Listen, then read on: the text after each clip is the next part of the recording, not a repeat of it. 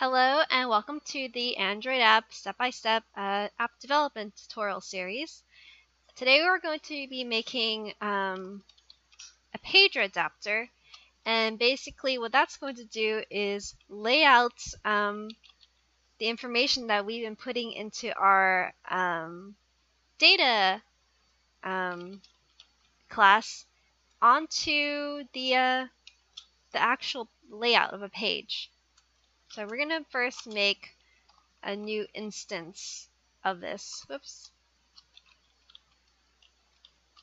And it's going to, of course, complain that we don't have such a class. And it's absolutely correct. We do not. So we're going to make one. A new Java class, contemplate pager adapter. And the red lines are gone, so we did it correctly. Hooray! So to make an adapter, first thing we have to do is, of course, actually extend the base Android pager class extends pager adapter. Awesome. And of course, we haven't implemented any methods, so let's implement them. And these are not correct as is, but we will fix it as time goes on. And first, I'm just going to make an empty constructor for this. I'm not sure why, but if I don't,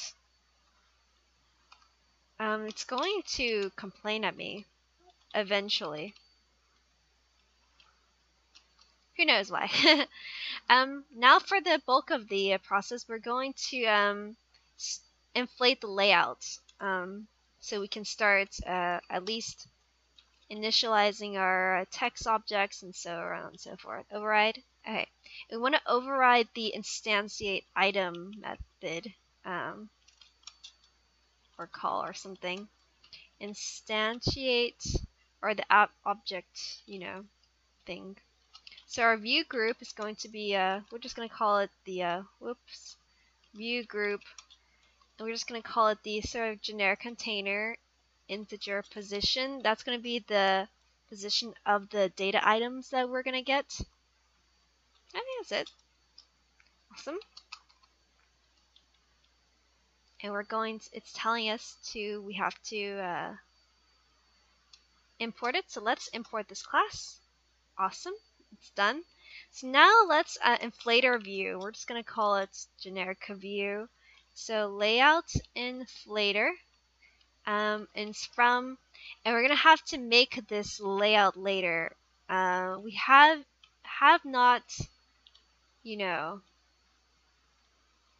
actually got it yet. Get context. Context. There you are. Autocomplete. And then we want to inflate this layout, which we haven't made it yet. I'm just going to call it our layout. And we're going to call it layout for the pager of the contemplate class. Something easy peasy. And I'm not sure what that parameter does, but it's always false. Okay, so it can't resolve it because we haven't imported the class. Let's import this class. Yes, now we inflate it. And let's return a view. Great. So now, of course, it's complaining that it doesn't have a layout, and that's what we're going to do now. We're going to make a layout so we have somewhere to put the data values that we just made in the last couple videos. Layout pager contemplate. Awesome. Here we are. Why is it still? Oh, okay, now it's happy. So if you look at the XML, it's first the linear layout. I'm going to make a relative. I've never gotten the hang of linear. It just does not suit me. I don't see what the point is. I really prefer this thing. And we're just going to drop 2 large text boxes. There we are. And we're going to call this one, we're going to call it text box name, because that's what our name variable. And in case you've forgotten, we have 2 variables, name and description, that we're going to be putting into the text boxes. So, whoops, where we go? So text box name, and of course unhappy because we just changed his name. Great, and we're going to call the second text box description. Great. Let's just change the default text. We won't see this we actually run the app, but it's just for rendering purposes, so we know where objects are. Okay, so that's good. So now let's first, I think we might only have time in this video to initialize the various text views. So first text box, initialize second text box. I'll try to get as far as we can, but you know, I'm a slow typer. Text box,